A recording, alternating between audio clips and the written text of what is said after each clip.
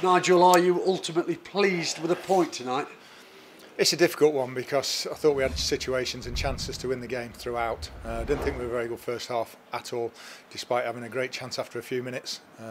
Ty's gone in with a header and he's so unlucky to come off the goalie's knee onto the post. Laps thought he might have been over the line. So we could have even nicked the lead, but I didn't think we were anywhere near where we have been. But I thought the second half was much improved. But once again, our Achilles heel, two mistakes, cost us a goal. Yeah, you must have been pulling your hair out after you saw that goal from Newport on 75. Oh, well, you've got to that point. It's us in the ascendancy. I think if anybody's going to win it, it looks like us. You know, we've hit the post again in the second half, and how it's not gone. The rebound's not gone through a Mansfield shirt. I don't know. So we feel as though we're pressing, and then George Maris gives the ball away in a very dangerous position. Lad hits a reasonable shot and he goes straight through the goalkeeper. So either one of them can stop the goal. But for 15 minutes to go to get a point from that situation and then nearly go on and win it, ultimately pleased with that. Yeah, overall, Stang definitely deserved of a point. Yeah. Like you said earlier, Mansfield perhaps could have played better, but with that said, you had a lot of good chances to score. That was it. It was a strange one because even at half time you're coming in and you're not very happy. We had situations and we restricted them. Lad put a brilliant free kick in and they nearly scored in the first half. But apart from that, not too much. But when we stepped it up a little bit second half, I thought we created so many situations and chances. Stephen Quinn again outstanding, getting into great positions in the box, cutting it back, couldn't quite get a shot off or they got a block. We put some good set plays in ourselves. Tyrese put some great corners in, and ultimately I think ultimately we're just a bit disappointed we didn't win.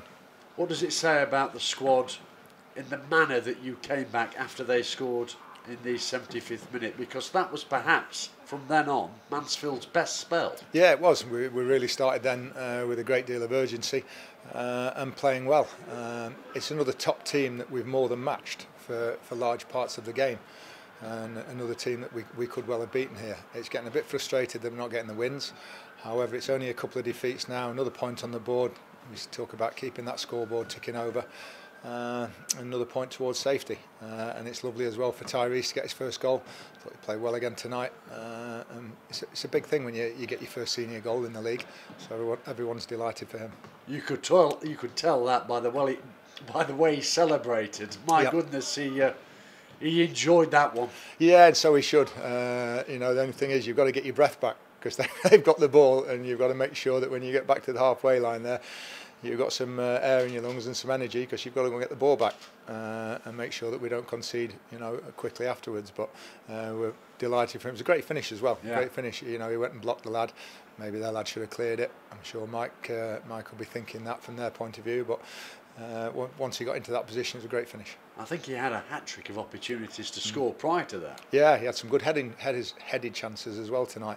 But he's getting in the good positions. And then, of course, you get the benefit of Reedy coming on fresh for the last sort of 10-15 minutes as well and having an impact.